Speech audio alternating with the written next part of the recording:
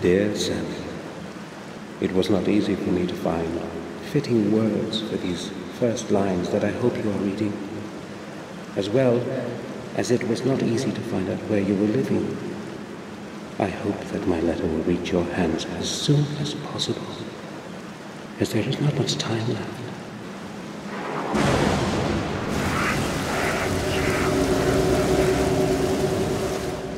Since your departure, I have contributed all my efforts and endless hours of sleepless nights looking for the truth about our family. I feel that I'm already very close to beholding its full face, and I am concerned that I might not have the strength to look at it alone. Therefore I am turning to you, Samuel, for I know that you will hear out my plea.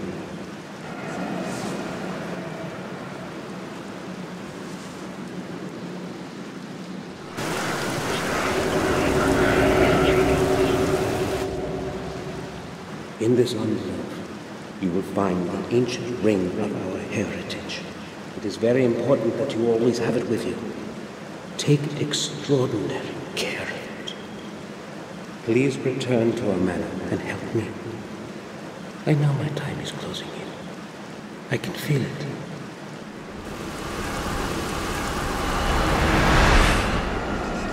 I am afraid.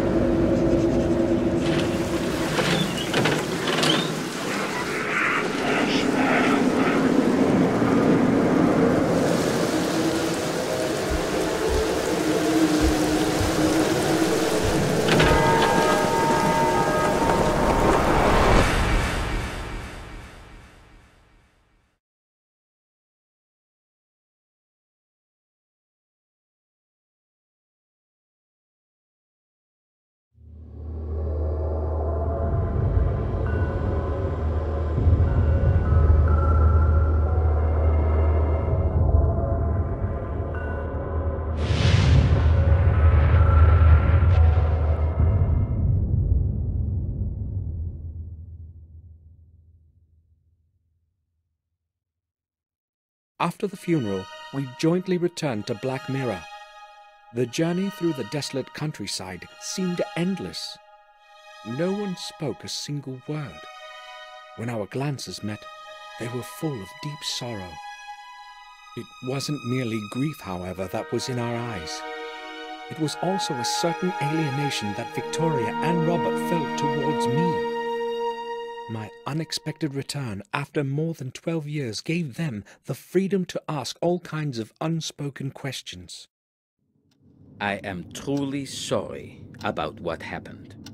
Thank you, Hines. I don't know what else I should say. William was everything to me, and now... You need not say anything, Victoria. Today is a sad day for all of us. I think I will leave you alone now, if you will excuse me. You don't have to go. You are a good friend to us, as you were to William. I value your words, but I think I had better go now. Please be our guest, I beg you. I would be happy to, if that is your wish. I would like to skim through certain volumes in your library, if you would not mind then. No, not at all. Thank you. I will be in the library. Bates, should Hines need anything, please be of help to him. Of course. You can rely on that, madam. Do not want to sound harsh, but I think we should leave you alone. You are empathic as usual, Robert. I want to be alone with my thoughts for a while. That is quite understandable. Samuel, would you see me to my study? Yes, gladly. Oh, Samuel, please stay. I'd like a word with you. Certainly. Will you excuse me, Robert? We will talk later. I will be in my study. Samuel, tell me, have you returned to stay with us for good? To tell the truth, I haven't decided yet. Give me some more time, please. Don't forget, we are still your family. You are a Gordon, and you belong here just like all the other Gordons before you. Yes, I am well aware of that, but I need to put my thoughts in order. Perhaps then I'll be able to answer your question. Oh well, I hoped you'd say yes. I'm not feeling well. Please excuse me now, Samuel. Of course. I will go to my room. Sir, I took the liberty to clean up your room. I believe you will be satisfied with the results. Here is the key. Your suitcase is already in the room.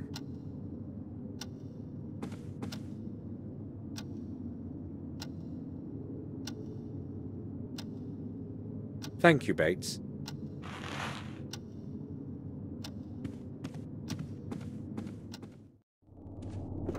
Victoria wants me to stay.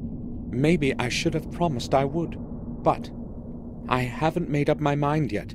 Maybe later. Bates has readied my room. I should go have a look.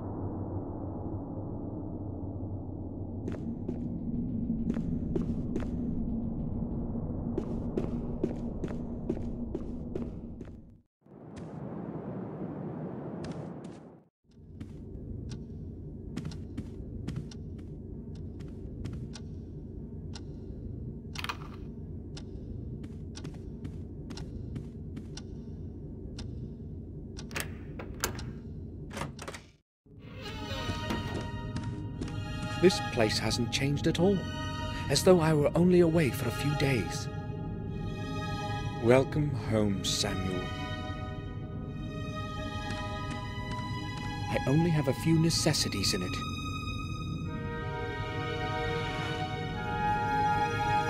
I'll take the pills in case my head starts to ache again.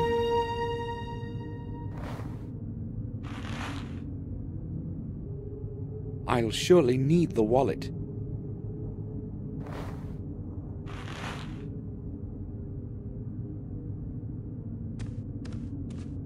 It's cold in here. I'll tell Bates to light up the fireplace.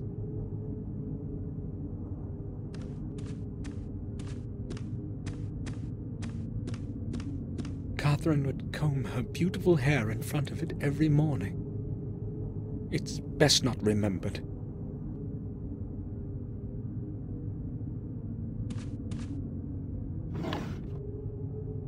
A collection of old pictures. I don't want to remember that time. I'll leave it alone.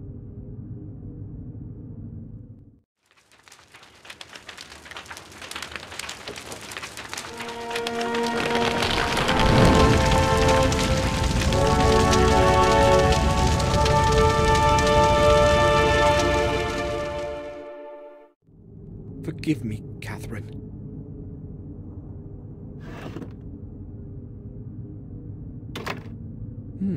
It's locked. I only had a couple of things and an old camera in it as far as I recall. But where did I keep the key? I'll have a look around the room. It has to be here somewhere.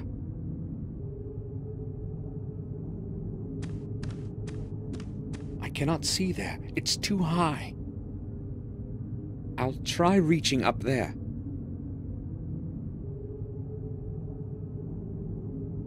There is something there. The key to my drawer. I knew it had to be somewhere in the room.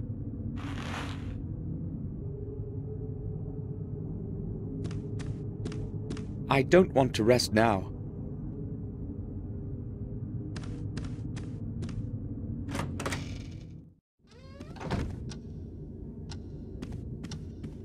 I used to play chess here with William. I remember him teaching me my first moves as if it were today. Robert presented this one to William.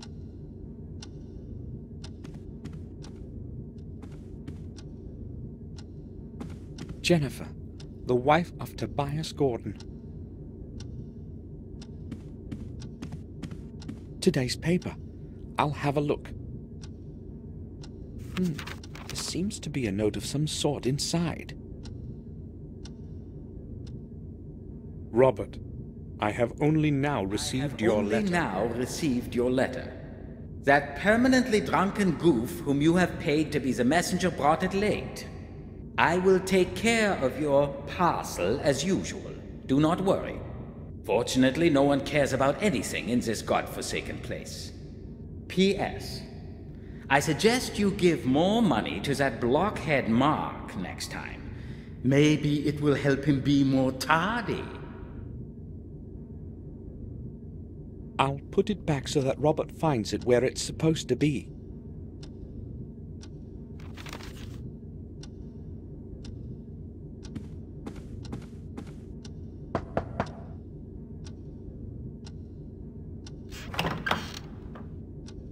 Robert, may I speak with you for a moment? Of course. I'd be happy to speak to you. We haven't seen each other for such a long time. How many years has it been? 12, maybe more. A long time indeed. I am happy that you have returned. I have not come to stay. I came only to be here for William's funeral. Really? That's a pity. I thought you would stay with us for a few months at least. Maybe you can still change your mind. So, what do you want to talk about? What do you think about what happened to William? That is a strange question. What should I think about it? I don't believe it was an accident, let alone suicide. I am afraid you are jumping to conclusions, Samuel. You don't happen to think it was a murder, do you? No, but really, who would want to kill themselves in the autumn of their life? William was a very old man. Look, William was alone in the tower when it happened, and the door was locked from the inside. So a stranger's intervention is impossible. So why didn't he leave a letter? That I do not know, and I do not even want to think about it. Trying hard to get my thoughts away from William's death, and I absolutely don't feel like talking about it. How is it possible that Robert is not at all interested in this? Am I the only one who wants to know the truth of what happened to William? The castle is falling into disrepair. How long can it last like this? It has been standing here for hundreds of years, and it is not going to decay anytime soon. It will outlive us, just as it has outlived our ancestors. But the old wing is on the verge of falling down. It was already on the verge of falling apart when I was born. Yet it still stands. Why hasn't anyone tried to restore it? Oh, sure they have. About 100 years ago, Werner Gordon attempted to repair it. Why are you saying attempted? Well, he was not the first one who had tried it. The new structure never lasted more than a couple of years. The original castle foundations that Marcus and Mordred jointly laid are within those walls. It is as though the old stones do not want to accept the new ones. Strange, indeed. So what has been happening around here since I've been away? Things are rather odd, but I have no recollection of anything special. Are there any new families? No, I do not believe so. In fact, the only person to have moved here is Dr. Herman. We also have a different groom and a different gardener than the ones you knew. I've been away for 12 years, and all that has happened is that we have 2 new servants. Well, no one is clamoring to live around here, you know that yourself. Yes, nothing really has changed. It's almost scary. I must go now. Right then. I'll return to my work.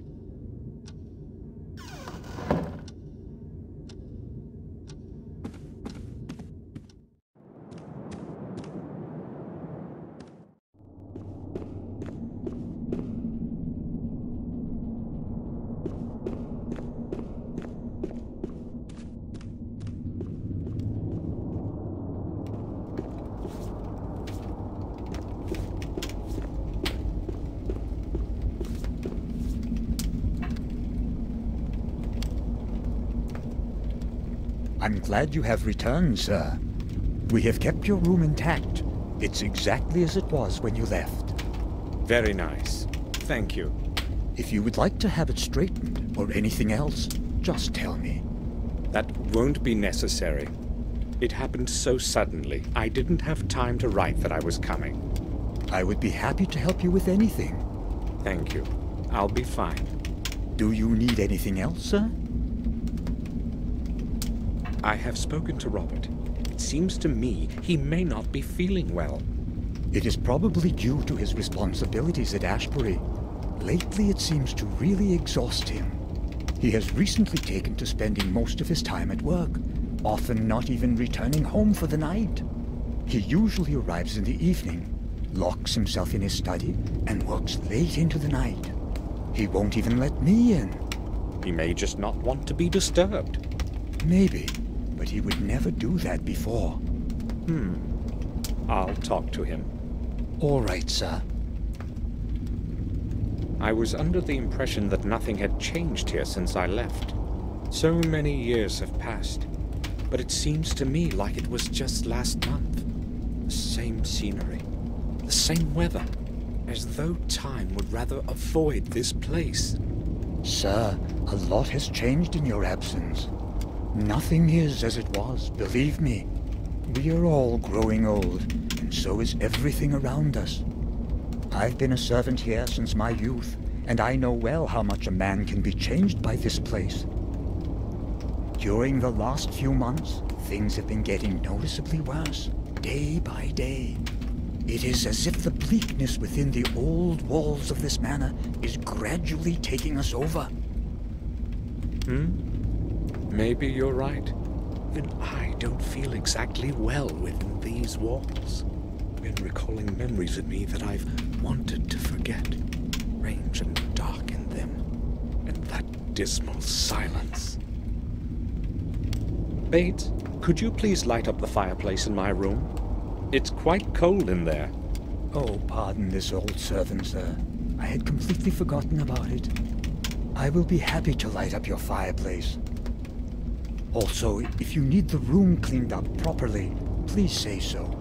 It was abandoned for over 12 years, and one hasty cleanup is insufficient. No, the room is all right. Thank you. You're welcome, sir. Are you sure you're all right, Bates? You know, you can take a rest whenever you want. Thank you, sir. I think I will be fine. Bates, tell me, is the old part of the castle still safe? I would like to examine the ruins. I used to play there as a boy. But, sir, it was not safe, even back then. Yes, you're right. Victoria would always scold me when she saw me there. She would really read the riot act to me. And she was quite justified in that. Those old walls are only staying up thanks to their own weight. It certainly is not a good idea to go there, even for a few moments, sir. Please do not take that kind of risk.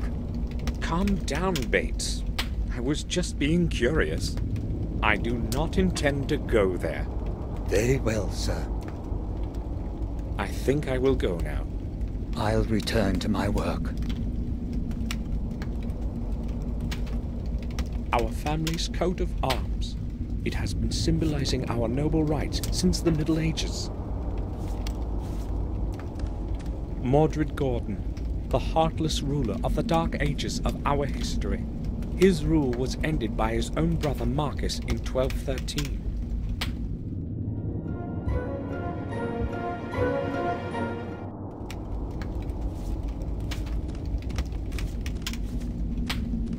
William would often sit here reading the paper. That was a very long time ago, though.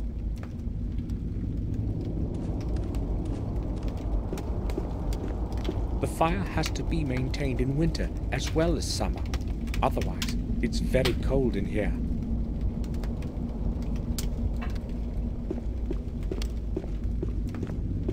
The entire outer rim is full of old symbols and signs. No one understands what they mean these days.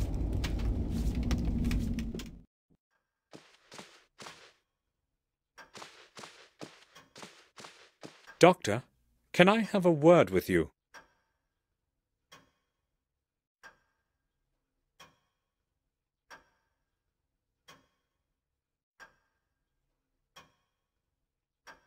Yes, all right.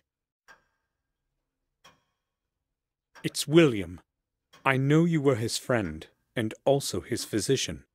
Yes, that applies to your whole family. So, what is it that troubles you, Gordon? You do realize that this is not the appropriate time to speak about William. I don't believe it was an accident. Well, it is strange indeed. Then why would he do it? And Those burns. What burns? Numerous deeply burned areas. I have no clue as to their origin. Go on. No, Mr. Gordon. Come back tomorrow. I will gladly tell you everything. I really do not want to talk about this today. All right. Then expect me tomorrow. I will certainly come back. Dr. Herman knows something important. I have to talk to him tomorrow.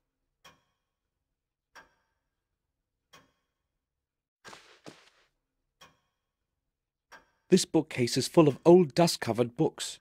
I don't think I could find one that would interest me.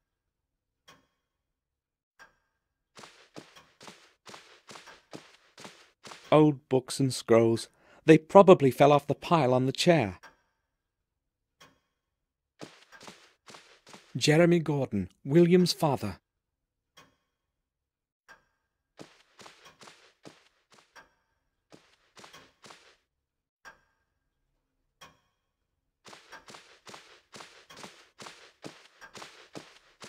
The map of our manor. It might come in handy. I'll take it.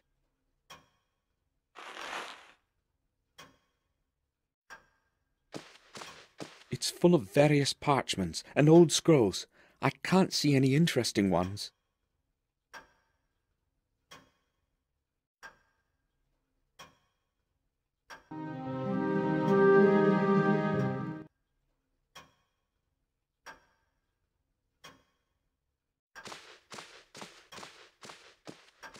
A manually drawn map of the world from the 16th century.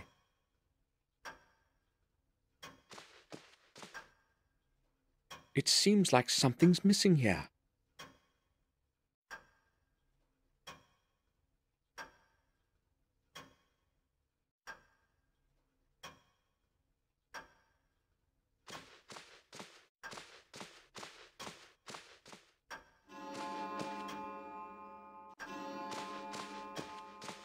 The statue is holding something strange in its hand. It appears to be a key of some sort, or an amulet.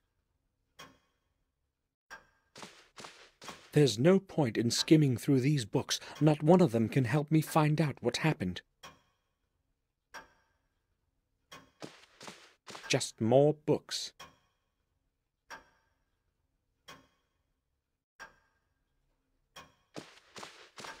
William's work table. He used to spend hours and hours at it, writing.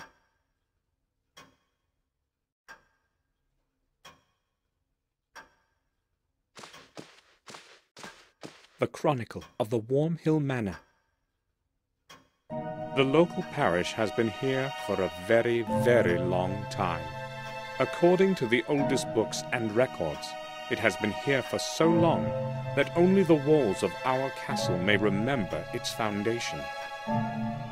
Marcus Gordon had the church built so long ago that the date has already been lost in the mists of time. Therefore, the actual age of the building can only be estimated. As in the past, there was no accurate record-keeping. Should we hold to the views of respected historians, it was around 1215 AD that the church was built. It is thought that Marcus had the church built on pagan lands where many innocent people died through the ages. There is no corresponding record to this, however. Not one mention in any books or volumes available to me at the manor or the vicarage. Therefore, from a historic standpoint, this is a mere assumption, or worse, one of the many fictitious legends circulating in these lands. One thing, however, is more certain. It was this age that also gave rise to the academy at Black Mirror. As with Warm Hill Church, it was Marcus who was responsible for the construction of such a significant building. The new academy, with its vast library, was supposed to serve as a knowledge base for all the people. It was also a safe place for depositing the chronicle of the Gordon family that Marcus ordered his wise men to protect. In this, however, fate was not kind to Marcus. The whole academy burnt to stone long after his death, around 1512 AD. Despite the vigorous effort of the people at the manor, who hurried to the disaster to fight the flames, the academy burned to the ground. When they saw there was no chance to save the building, they tried to save the records from inside. Not everyone was willing to risk their life in lethal heat for the scraps of paper that had been scribbled over. If it hadn't been for a few brave souls, however, we would have never known who Marcus Gordon was, nor some of the history of Black Mirror Manor, as most chronicles were lost to the flames. Garmur Gordon perished in the fire at the age of 45. For his bravery, eternal memory is held. There was no one left of the Academy to care for the remaining records and old books. Consequently, the volumes that remained were passed on to the Wormhill Parish to the safekeeping of Father Matthias. Father Matthias took meticulous care of the historical treasure until his death in 1543.